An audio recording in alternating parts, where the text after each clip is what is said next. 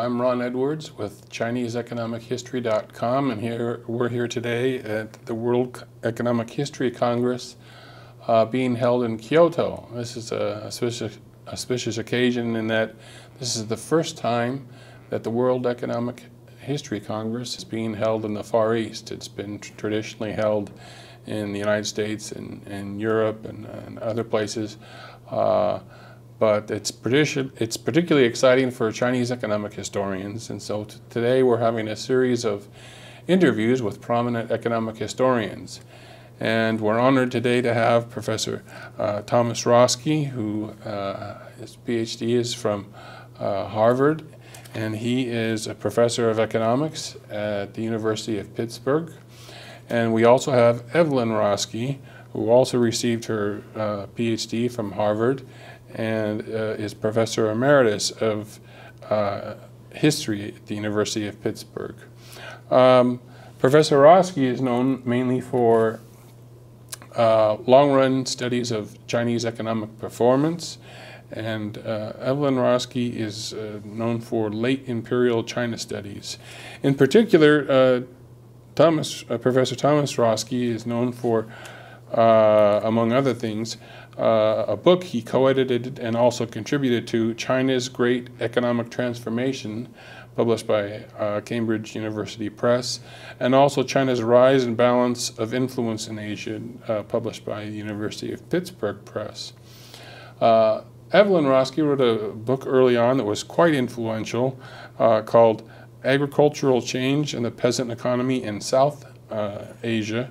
South China. South China, I'm sorry. And that was published by Harvard University Press. So today I'd just like to simply start off with asking both of you how you got interested in Chinese economic history. Well, I started out as a physics major and then became an economics major very quickly. And so at that point I became interested in China because I became interested in learning Chinese. And one thing led to another. I see. And Tom? I became interested in China when I was perhaps 11 or 12 years old. My grandparents in Australia sent me books. One was about China, one was about India. Then when I was an undergraduate, I was wanting to study both Chinese history and Latin American history, even though I too started as a physics major, but that didn't last too long. I switched to mathematics and then to economics. And then I became sick. I had to cut down my course load. And for some reason, I cut out Latin American rather than Chinese history. So I started Chinese history. I studied with Knight Biggerstaff, who was the modern China historian at Cornell University at that time. And then I enrolled in his seminar on modernization of China. And I became interested in the commercial activity in Chinese treaty ports in the 19th century. And where was this at? This was at Cornell. Okay. I was an undergraduate. And I was fascinated by the treaty port literature, even with very, very limited Chinese at that time. I could read vast quantities of materials. There were newspapers. There were trade statistics I could work with. And I was also interested in the Chinese hyperinflation of the 1940s. So I was aiming to write 2 papers, but I was just consumed by the treaty port topic, and I eventually dropped the inflation topic because there simply wasn't time to do this. So when I began graduate school, I was actually interested in historical subjects, and then I gradually changed my focus to contemporary China. And so my dissertation was about the economy of the People's Republic of China, but there was a historical chapter. And from then on, I guess I was following the example of my mentor and also Evelyn's, Dwight Perkins, who essentially divided his time between contemporary studies and historical studies. So I've bounced back and forth ever since. I see. And right now I'm in somewhat of a historical phase. So Dwight Perkins was both of your advisors in graduate school, or Well, you worked with him? He was a supplementary advisor for me because my first advisor was a historian, Yang Lianshang. But of course, Professor Yang could not evaluate the economic analysis, and so I had Dwight on my committee. I see. And Dwight also introduced us, actually. I see. Let's not Yeah. go into that.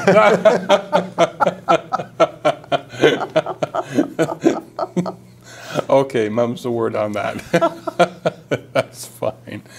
Well, thank you very much for that that information. That's quite interesting to find out how many Chinese economic historians eventually found their way into this field. It's not it's quite a rare subfield within the economics and the history profession, but a bit less so. Let me first ask Professor Tom Rawski, in your books, China's Great Economic Transformation, for which you contributed and also were a co-editor, and also China's Rise and Balance of Influence in Asia, in the same way you contributed and were a co-author. In these two books, can you tell us a little bit about your contributions in what you wrote and also the book in general? Well, the Great Economic Transformation volume was an effort to essentially summarize what happened during the first several decades of the Chinese economic reforms that began in the late 1970s. So what we were trying to do was to put China specialists together with generalists. So for example, I, together with my co-editor Lauren Brandt, wrote a chapter on industrial development, and we wrote that with John Sutton, who is an industrial organization specialist at London School of Economics. And our idea in forming these groups was to bring in the subject specialists to keep the work focused on the broad issues and avoid getting bogged down in the minutiae of Chinese statistics and Chinese fluctuations. And so on. This was, I think this was pretty successful.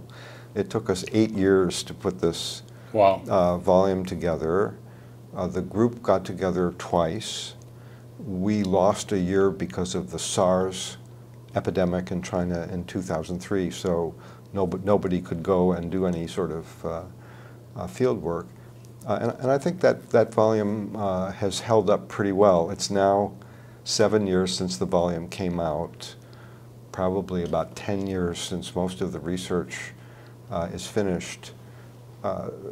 Somebody should update this, and I mean, now from today's perspective, it's possible to take a longer run view of what's been going on since 1978, but my thought is that nobody will be foolish enough to take on this job for quite a while, so that book may stand up for a few years yet. I see. For Evelyn, could you please explain to our audience a bit about your book, Agricultural Change in the Peasant Economy of South China? Well, I began the book because I was interested in seeing how much economic data one could get from a very common kind of primary source, local gazetteers. And so that was what really led me to the subject. And then I became interested in the impact and whether one could say something more specific and precise about the impact of the foreign trade that emerged along the southeast China coast in the 16th century. And I found that one could say something about that, both in terms of the impact on the local society, meaning examination degree success. And so, you know, it was really an exercise in looking at the development of foreign trade markets and the commodities that fit into that market, and then turning around and then looking at the examination degree records before the foreign trade really developed and then after, and looking at the process. I see.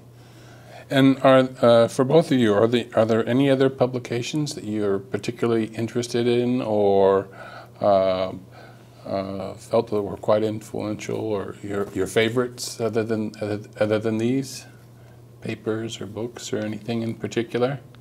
Well, I guess I would mention two things. One, I wrote a book about economic growth in pre-war China, which is about the early decades of the 20th century.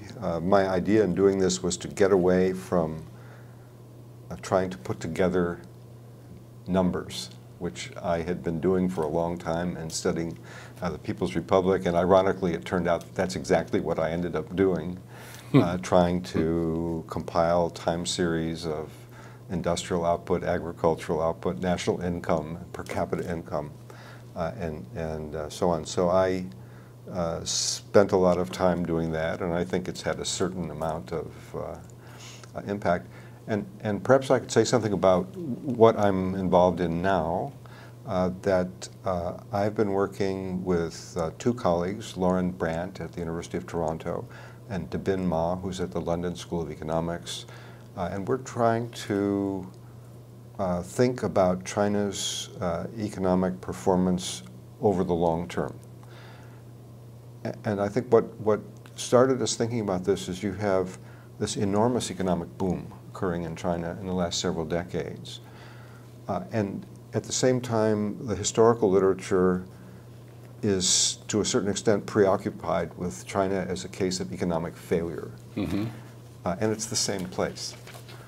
So there's got to be a narrative that links what happened in the 19th and early 20th century, or what didn't happen in the 19th and early 20th century, with what happened later on in the 20th century. And there is no such link now. And so we're trying to develop a framework for looking at the economy that allows us to explain, or try to explain, both the 19th century outcomes and the early 20th century outcomes and the big boom.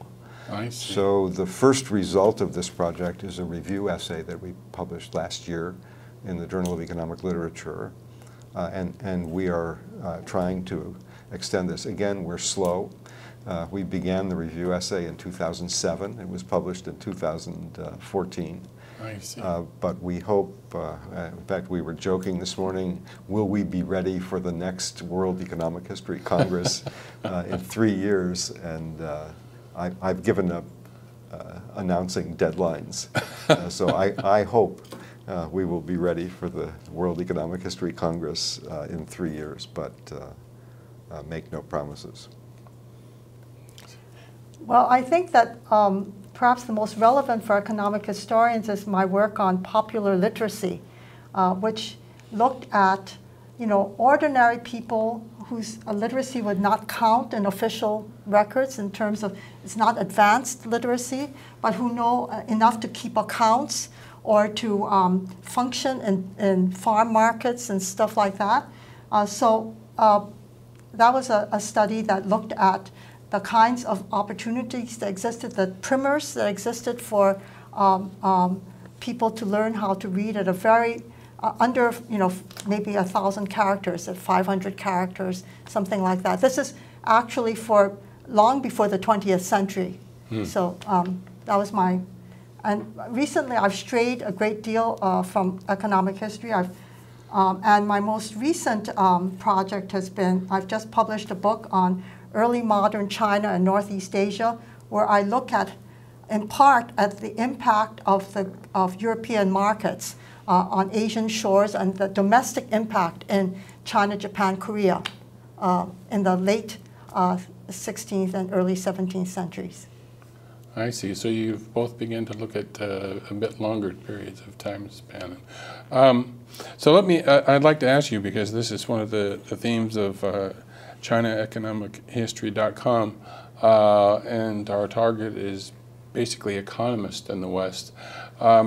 For most economists in the West, you're taught from day one that the world and virtually every country makes a transition from a Malthusian trap to modern economic growth, the only issues being is when and how.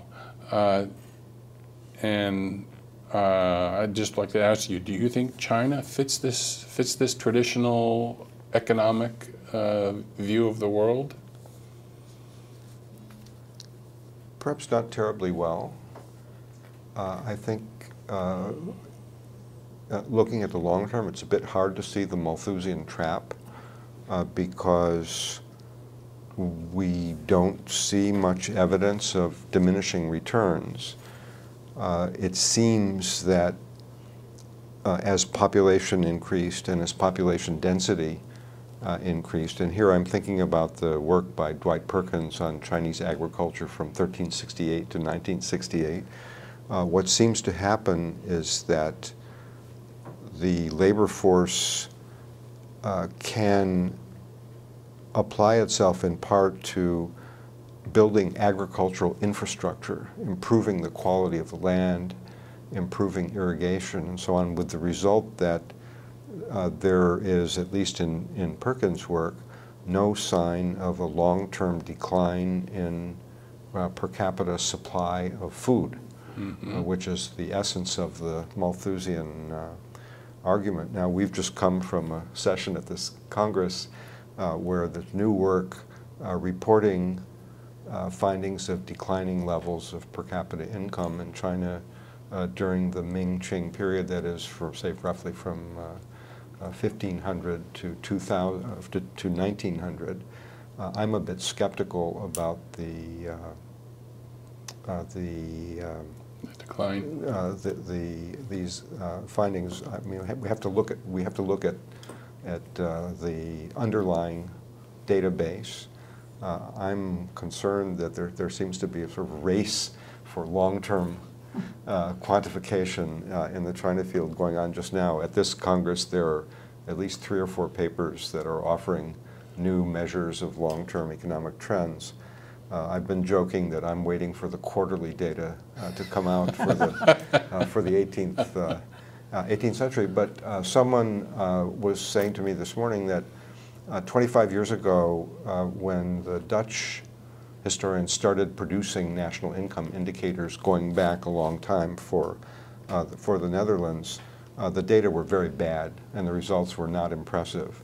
But they've been working at it for a quarter of a century, and this gentleman said now the best data are for the Netherlands and for England. That is historical time series data, and this gentleman was saying that I shouldn't be too quick to criticize these new studies because we may well be at the start of a new era of quantification of long-term trends in China, and that 10 or 20 years from now we may have very good data. And I think that's a fair comment because now people are discovering all kinds of new information. So people are finding merchant account books with information about wages, about prices, about the exchange between copper and silver currency, and so on. So I think this is there's a lot of ferment in the field right now, which is very promising, and it's it's really part of globalization.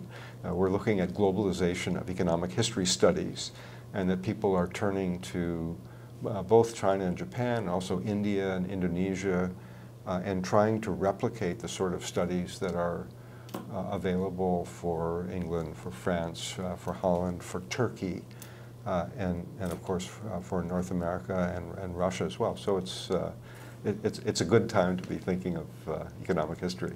I see. So I think that James Lee and his collaborators, their studies on demographic history, suggest some degree of spacing of births, which of course would be important for thinking about the Malthusian trap. And also, of course, the evidence of infanticide, which, I mean, I know it's often treated as, well, it's a last resort, it's people are really pressed for resources, but can also be seen, I mean, if we remove the moral element, as a decision made, economically rational decision, I think. And so I think that one has to do more there has to be more research done before we can really decide what the contours of the pressures on the economy were from the demographic side. But relative to the West, do you think it was, can we say enough, do we know enough to say it was at least a bit different? It was certainly a bit different. Okay. You know, the thing about spinsters in Western Europe, okay, so the voluntary celibacy, if you want to call it that, you know, so they remove a certain number of fertile women from the giving birth. But on the other hand, when we think that maybe 15% of males in China were too poor to marry, I mean, that's also removing Sure. people from potential fatherhood. And Just going back to the second portion of your question, it's absolutely the case that China has embarked on a process of modern economic growth. And we see this beginning in the early decades of the 20th century. So that my conclusion from my study of economic growth in pre-war China was that in the decades prior to the outbreak of the Pacific War, so essentially from 1910 to 1936, there is an increase in output per capita, and there's an increase in agricultural output per capita, and there are increases in consumption as well, in per capita terms. These are not large increases. The increases are very small compared to what we've seen in China in the past several decades. But there's little question in my mind that the averages are notably higher for both output and consumption per capita in the 1930s than they are 25 years earlier. I see. And a final question that I just cannot resist asking, because I work on this, is China in the Song Dynasty. Now, quantitative evidence is quite shaky on this. We have pretty much no hope that we can see on the horizon of constructing any type of national accounts in order to produce GDP estimates. But there are indicators, but not only quantitative, but there's a lot of qualitative evidence in, say, for example, discoveries of kiln sites and things like this. The written accounts of the popularization of tea amongst a bunch of new classes in China and so forth. So I can't ask you your view on GDP per capita in the Song Dynasty, but I'd like to ask you what's your impression of the economic performance of the Song Dynasty based on all the evidence that's available? That's a bit out of your fields, but as China experts, it's fair game for a general audience. And if you feel you don't feel comfortable. Well, of course, I began life as a Ming historian. Okay. So I have a bias against, because my question is, if the Song had all of the attributes that the Ming did. Yes. That's a question in my mind. Did it have, all of the attributes? Because we do talk about commercialization, monetization, urbanization, all of these as major trends in the Ming period. Yes. And so if the Song was equally, equally growing. I mean, if these trends were at the same level, then what happened between the Song and the Ming? Mm-hmm. And I really think that to say that, well, the Mongol invasion occurred and conquest is not adequate as an answer. So in my mind, it's still an open question. Okay. I don't have a research knowledge of this period, but I think that a number of specialists in this period have gone way too far in trying to put numbers on qualitative changes. You say there is no sufficient evidence to construct estimates of national product, but I have seen that people have constructed estimates of national product, and they don't make a lot of sense internally, even without deep research knowledge of the period, which I don't have.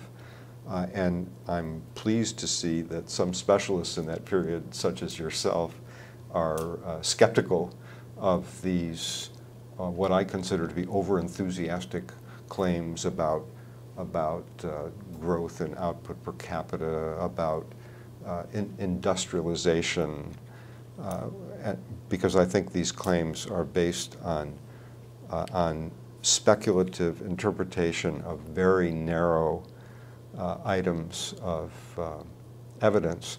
And actually, I think some of the greatest enthusiasts of Song intensive growth are people who can't read Chinese. The people who are the Europeanists who can't possibly interpret the evidence. But I fear that some of our sinological colleagues have egged them on by producing high but dubious estimates, for example, of iron production for the Song period. Yeah, my own view is actually, if there's going to be a case that's going to be made for per capita growth in Song China, it's not going to rely heavily on quantitative data. The iron output data, Wagner has shown that we can't say anything definitively because the basic sources, we don't know if they overlap, and there's also a 10% assumption of tax, which has been questioned and so on. But my experience has also been that the qualitative evidence has been relatively overwhelming in that sense.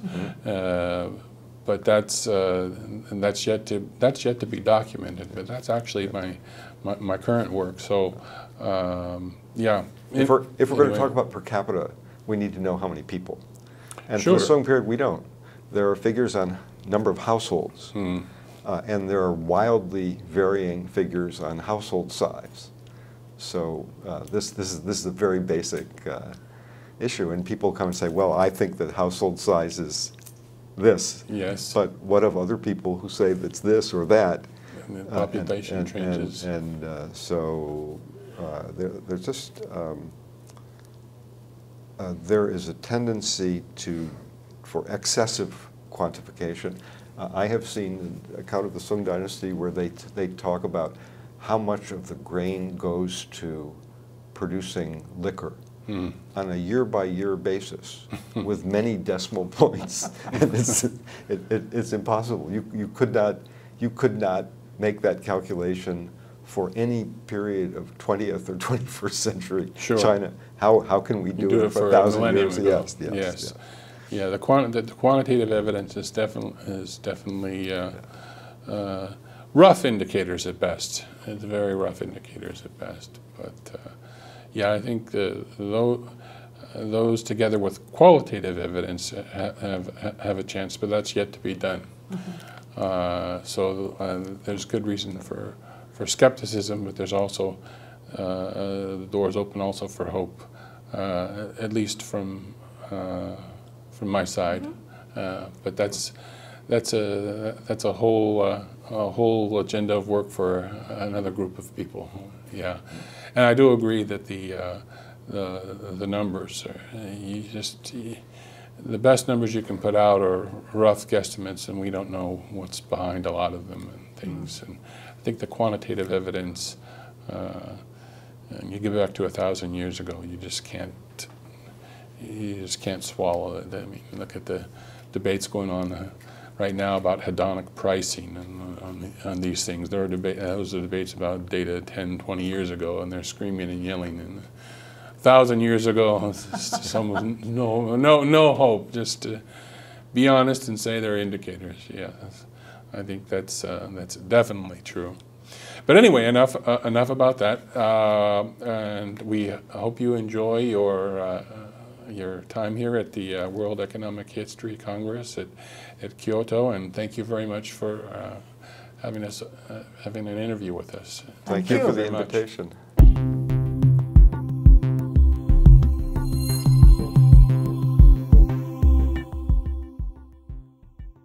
Professor Thomas Rawski is known for, among other things, a book he co-edited and also contributed to, China's Great Economic Transformation, published by Cambridge University Press, and also China's Rise and Balance of Influence in Asia, published by the University of Pittsburgh Press. Evelyn Rawski wrote a book early on that was quite influential called Agricultural Change and the Peasant Economy in South Asia. South China. South China, I'm sorry. And that was Harvard, and he is a professor of economics at the University of Pittsburgh. And we also have Evelyn Rawski, who also received her PhD from Harvard and is professor emeritus of history at the University of Pittsburgh. Professor Rawski is known mainly for long-run studies of Chinese economic performance, and Evelyn Rawski is known for late imperial China studies. In particular, Thomas published by Harvard University Press. So today I'd just like to simply start off with asking both of you how you got interested in Chinese economic history. Well, I started out as a physics major and then became an economics major very quickly. And so at that point, I became interested in China because I became interested in learning Chinese. And one thing led to another. I see. And Tom?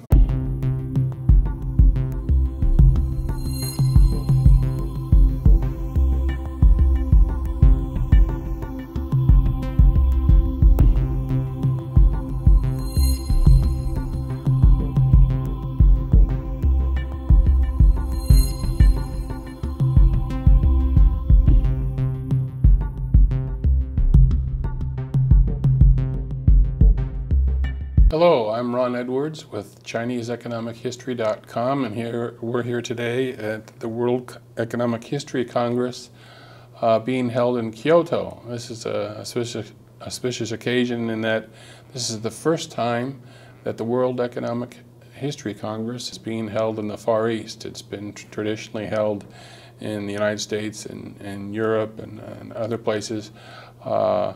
But it's particularly exciting for Chinese economic historians, and so today we're having a series of interviews with prominent economic historians.